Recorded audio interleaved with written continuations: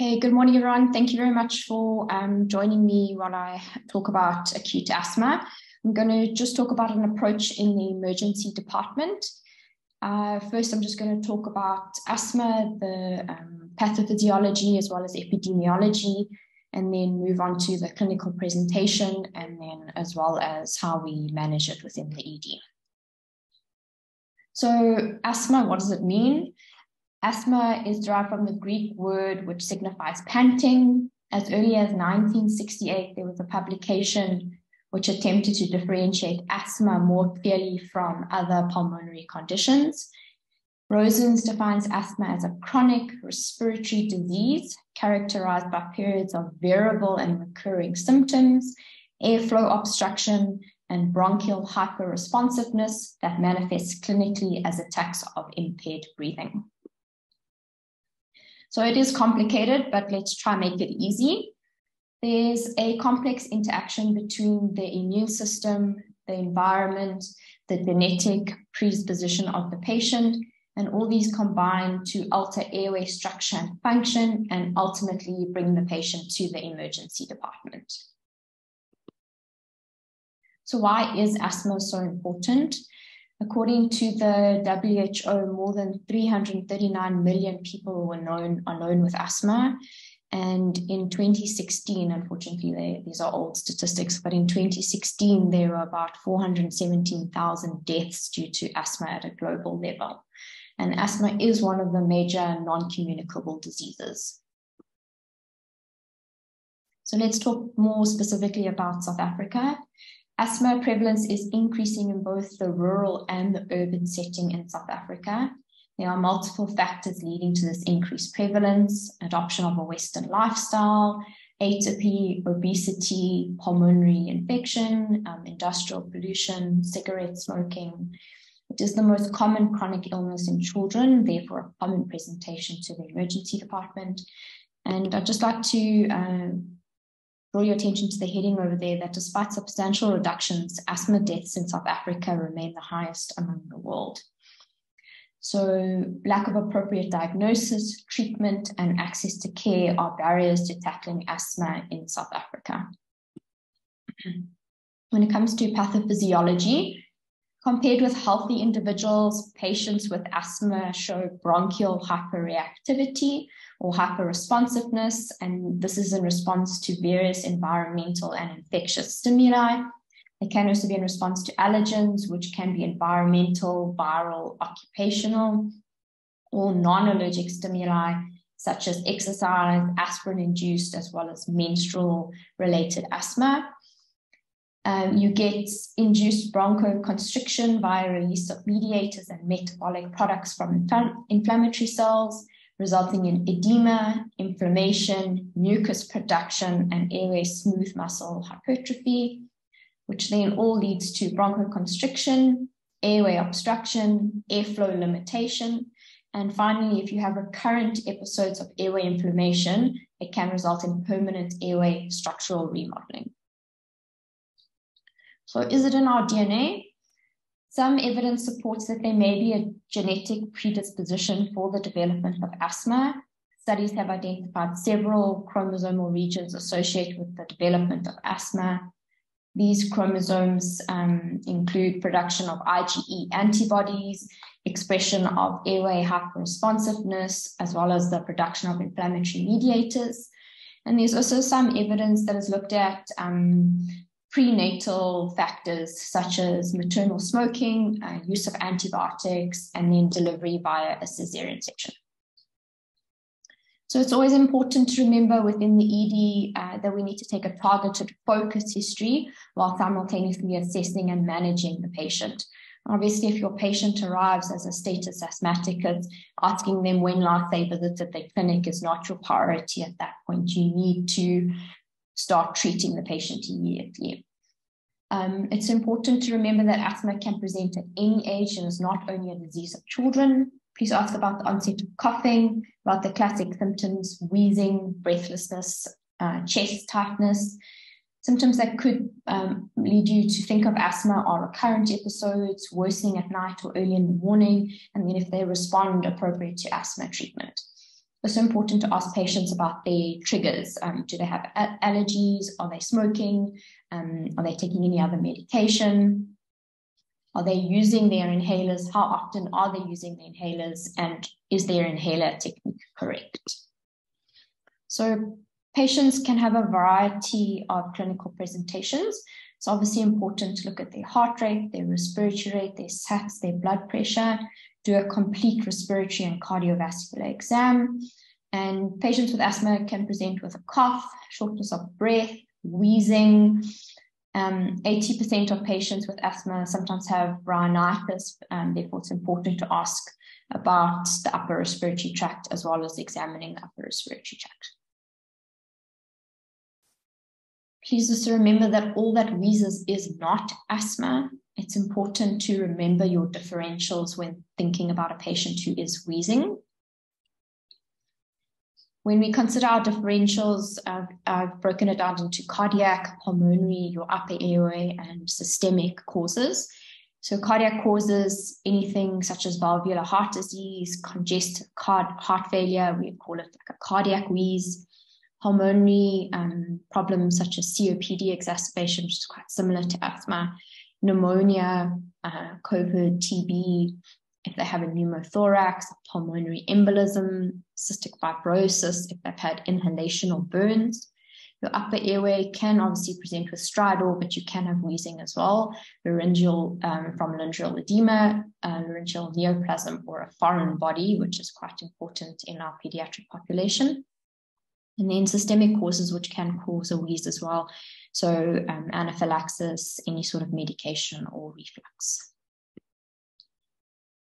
So asthma, it's always important to have a systematic approach so that we don't miss anything. So with anything in the emergency department, we always love to do our A, B, C, D, and E, and I think asthma should be no exception. So airway, start with airway and check that the airway is opened and maintained. You may need to just do some basic maneuvers or add some adjuncts. Check for stridor at the same time and have a look, is there any evidence of angioedema? So are you dealing with an anaphylaxis rather than just a pure bronchospasm from an asthma exacerbation? Breathing, please count the respiratory rate for all of your patients. Check their oxygen saturation, look, listen to the chest. Start giving oxygen by nasal prongs, a venturi, or a non-rebreather, depending on their oxygen saturation and their work of breathing. Consider, is the patient distressed or not? Are they using their accessory muscles?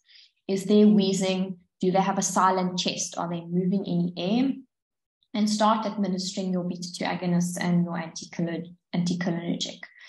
In circulation, please check the blood pressure, feel the patient's pulses, check for cap refill, replace IV fluids as needed. Consider, is this patient hemodynamically unstable, and is there evidence of status asthmaticus? Finally, assess their disability. Please, an ABPU in children or GCS depending on the age, check your glucose, and then always expose your patient. Again, looking for things like anaphylaxis. Do they have a rash? Is their temperature raised? So this is just like a simplified diagram to try and look at the severity of the asthma depending on the patient's clinical, their vital signs. It's not a hard and fast rule. Please always use your clinical judgment when deciding if a patient is mild, moderate, or severe. But if we're considering someone who is mild, their heart rate would usually be less than 100, their SATs would be more than 95, and their peak flow would be more than 75% of expected. In a moderate exacerbation, their heart rate would be between 100 and 120. Their SATs would be on the lower side between 90 and 95, but their PaCO2 would still be less than 42, and their peak flow would be about 50 to 75%. You're considering someone to be severe or life-threatening in extremis, they would usually have a tachycardia of more than 120 or a bradycardia. Please do not think a bradycardia is normal. It's usually an impending sign of respiratory arrest and then cardiac arrest. Their SATs would usually be less than 90%, their PaO2 would be less than 60, and they would be retaining CO2 at that point and be more than 42. Their peak flow would be less than 50, or they would actually be unable to perform a peak flow because of the severity. I came across a different scoring assessment when I was doing my presentation. It's called the Pediatric Respiratory Assessment Measure, or PRAM. And it assesses the severity of acute asthma, and you can use it in the group. It's been validated between the ages of 3 to 17 years. And it essentially looks at a few things to then grade it as mild, moderate, or severe. So your oxygen saturation, are they using accessory muscles, so suprasternal retraction, scalene muscle contraction? Their entry, is it normal, is it decreased, and then their wheezing.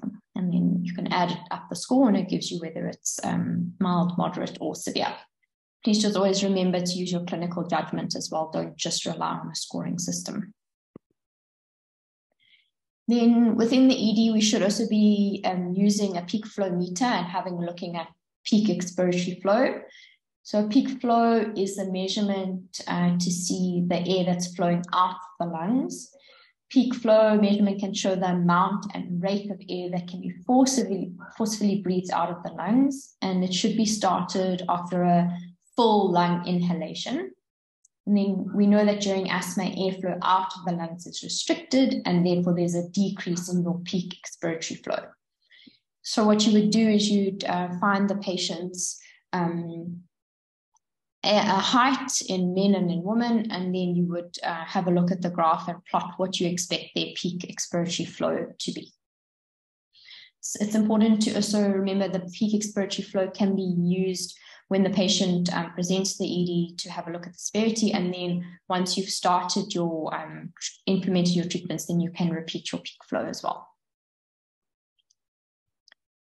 So if we start to have a look at the treatment, again, we treat it according to the severity. So all patients must get a beta-2 agonist such as salbutamol added with that your anticholinergic such as ipratropium, and you can start that immediately when you're assessing the patient.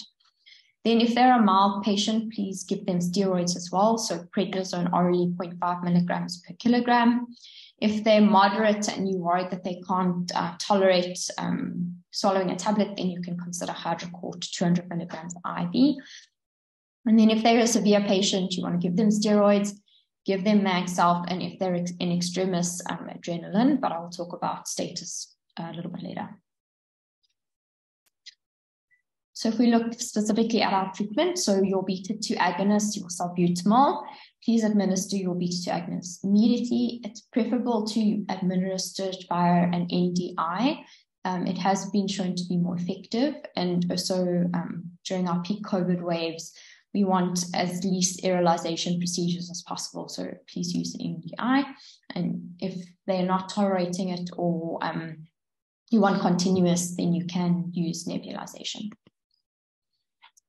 This just has a nice breakdown of the dosing. I'll make this available to everyone so you can remember it. So in adults, 2 puffs of your salbutamol or 1 to 4 puffs of your ipratropium.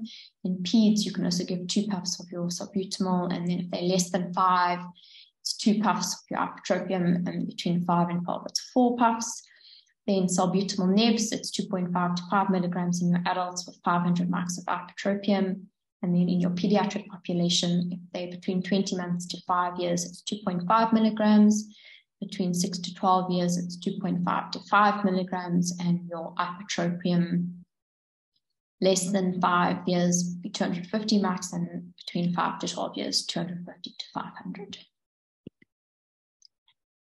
There's also consideration in your children and even your smaller, like your infants. They generally, using an inhaler is difficult, and you need to have quite good coordination.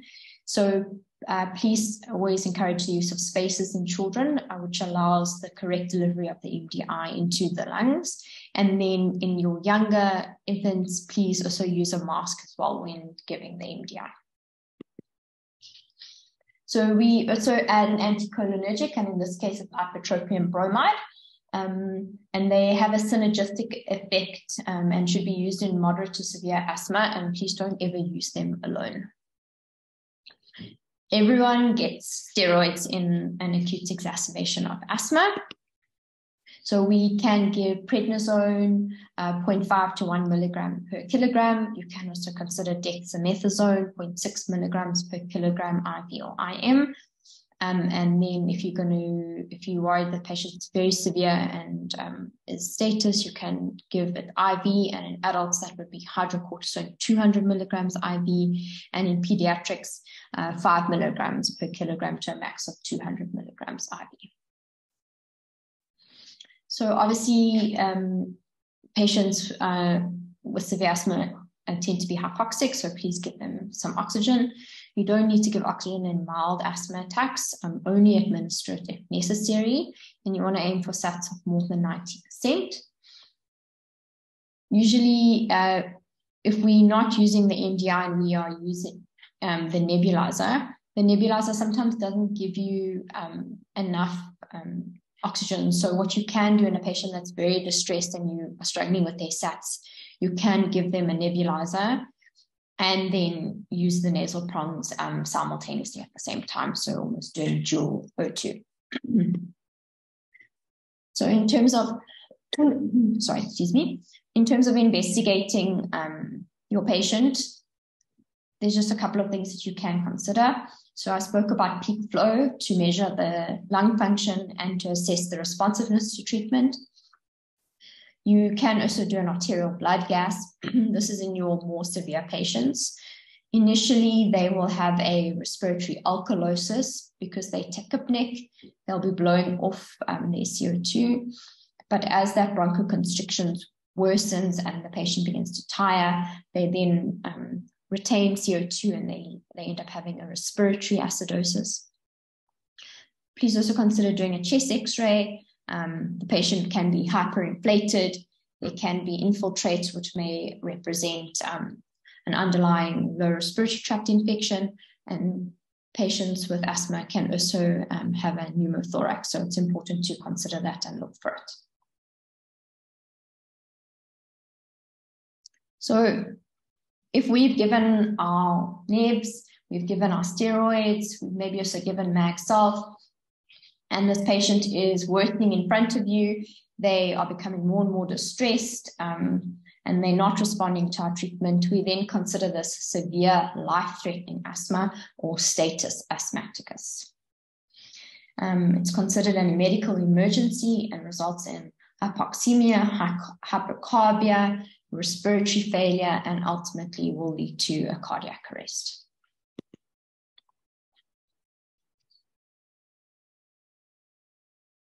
So please give magnesium sulfate to the severe patients. So the adult dose is 2 grams IVI, usually in a 100 or 200 ml normal saline bag given over 15 minutes.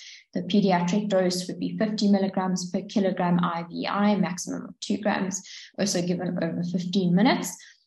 Just be careful, magnesium can also drop your blood pressure, so make sure that you are monitoring the patient appropriately. Then if we considering status asthmaticus, please give adrenaline. So in adults, you can use 0.3 milligrams IMI stat. In the pediatrics, 0.01 milligrams per kilogram to a max of 0.3 milligrams of the 1 in 1,000. You can also, if the patient is severe and you've landed up intubating them and you cannot break that bronchospasm, you can also consider an adrenaline infusion. So it's a very, very low dose adrenaline infusion, and it's to try and help bronchodilate. And it's 0.05 mics per kilo per minute. You would usually, you can mix it according to the normal protocol. So 12 amps of the 1 in 1,000 in the 200 ml bag, and then just calculate it to be 0.05 mics per kilo per minute. There is also a consideration for IV salbutamol as a 250 mics or 4 mics per kilo slow IV bolus. So if we've given all of our adjuncts, we've given adrenaline, our patient is not improving, we can also consider whether the patient might benefit from a trial of NIV. Please, it's just to be careful when using NIV with asthma. You must know how to use your settings and when to then make the decision to intubate as well. So if you've got a cooperative patient, please explain to the patient about NIV. NIV is not comfortable. It's a very tight fitting mask that fits over the nose as well as the mouth. I usually explain to my patients that it feels like you driving at 120 on the highway and you stick your head out the window, and that air that's blowing in you, that's what blowing at you, that's what NIV feels like. So please counsel them appropriately before just putting a mask over their face. So you're going to start, when you're doing your settings, please start low as well. Don't crank up the pressure support straight away to 8 when you put them on NIV, as it is uncomfortable and they need to slowly get used to it and learn to breathe with the machine. So start with low peeps, so like 3, start with the pressure support. I usually start with like 2 or 3, and then I increase it to the tidal volumes that I want to see and the patient responsiveness. Please also continue inline nebs with your NIV, and with our ventilators, most of them can also do inline nebulization at the same time.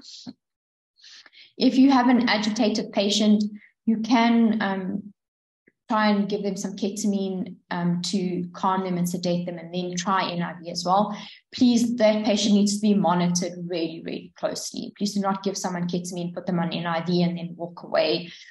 NIV, you are not protecting that patient's airway. They are at risk for vomiting and aspiration. You can insufflate the stomach. So please if you are so concerned that your patient is agitated, that you're giving ketamine and wanting to NIV them, it's probably better to consider intubating this patient. So patients with severe asthma and status asthmaticus, unfortunately, sometimes you have to consider intubating them. Obviously, it's not the first thing you want to jump to, but once you've done all your adjuncts, if they have progressive fatigue, worsening respiratory failure, they've got deterioration of their mental status, their work of breathing has increased dramatically, it hasn't responded, or they've gone into a cardiac arrest, then you may need to intubate this patient. It's important to maximize your pre-oxygenation. So that can be done with NIV prior to intubation. It's a good technique to help pre-oxygenate the patient. Try and optimize your first pass success. You don't want to be struggling with this patient's airway. Induce the patient when they are upright and try and intubate them upright if you can. Please use the largest ET endotracheal tube possible, because you're going to need to be blowing out as much of the air that they have trapped inside. So you want to use a large tube. There's a lot of airway resistance. And if you are going to be manually pre-oxygenating the patient with the bag, please don't aggressively bag mask ventilate this patient. They are bronchoconstricting. So everything that you're blowing in, they are struggling to blow out of their lungs. So please just ventilate them very, very carefully. In consideration for your RSI meds, ketamine is great. It's cardiac stable. It's also got some evidence for bronchodilation, so it's got a dual effect. And then, depending on what you feel comfortable with, but you can use rocuronium 1.2 milligrams per kg, or you can use succinylcholine. Then in terms of your ventilator settings, we usually like to use a volume control setting when it comes to asthma. We like a low rate, even though they've got hypercarbia and they're retaining their CO2 and you want to blow it off. Trying to get an asthma patient to breathe at a fast rate is not really how you're going to get to your end goals. So you need a low, slow rate, which gives them time to blow off the CO2. You want a low tidal volume as well. This publication said 7 milligrams per kilogram. You can go even a little bit lower and then increase it as the patient improves. And then you want low peaks. Patients have almost high intrinsic peaks because they've got stacking within the alveoli. So you want low peaks, so about 2, almost 3. And then you want to increase your IE ratio because of the pathophysiology of asthma. You're getting bronchoconstriction. So you're able to get that air in, but you're not able to get the air out. So you want that patient to have time to expire. So you can increase your IE ratio 1:5. Then remember that you want your goal plateau pressure to be less than 30. So if you just go back to the physiology and the physics of ventilation. So your airway pressures is your flow times your resistance plus your alveolar pressure. So in asthma, your peak inspiratory pressure is high because the ventilator is pushing against that airway resistance from all the bronchoconstriction. But usually your alveolar pressures are okay, but you need to check them. And the way you do that on the vent is you do an inspiratory hold, which shows you your plateau pressures, which should be less than 30. Then please just a consideration of asthma and cardiac arrest. So if your patient crashes when they're on the vent, please consider that they could have a tension pneumothorax. If you've been bag mask ventilating them too aggressively, or even if they've been on the vent, they can have developed a tension. So please look for it, please consider it. And if they're in cardiac arrest, do bilateral finger thoracostomies. As again, I said, please ventilate with caution. If you're increasing all that the pressure within the lungs, you're decreasing venous return, you're worsening your cardiac arrest. Also is a consideration for manual chest deflation. So disconnecting your ET tube and then manually pressing on that chest to try and get all that trapped air out. And then post-intubation, if they do crash, just check your ET tube as well. Is it in the correct place? You haven't intubated the esophagus. Check that you haven't intubated the right main bronchus. Also look, is it kinked? Obviously go through your dopes as well. Then if we obviously haven't intubated and on ventilating our patient, if they're not, how do we know when we can safely discharge the patients from the ED who have had a mild or moderate asthma attack? So we can discharge safely if you've got a heart rate usually less than 100 or a respiratory rate less than 25. Your stats are more than 90%, 92% on room air. If they've improved substantially to your therapy and it's a sustained effect, so it's been about more than an hour past after the last nebulization. Also to do a peak flow again, if it's more than 75% of the patient's best or predicted, then that's a good response. And then you can also ask if the patient's feeling better, but that is the poorest sign for discharge. And then just work on your clinical judgment. If you have any concern, rather consult medicine and let them admit the patient. If you are sending the patient home, please just check their inhaler technique, educate them regarding their triggers, and then ensure that they have appropriate follow-up. And that's it. Thank you very much.